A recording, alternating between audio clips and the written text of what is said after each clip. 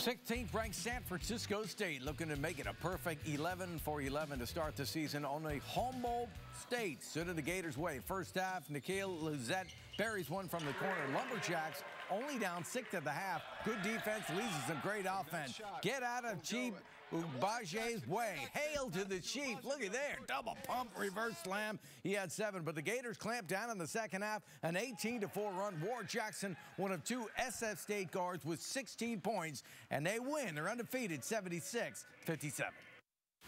We came back in the second half, and Coley hit shots, and Warren made plays, and those guys have been carrying us all year. So it was a great opportunity for us to come out here and finish up this semester 11-0 and get ready to have a nice Christmas. I just got out of my hardest semester's finals, so I'm going home and relaxing.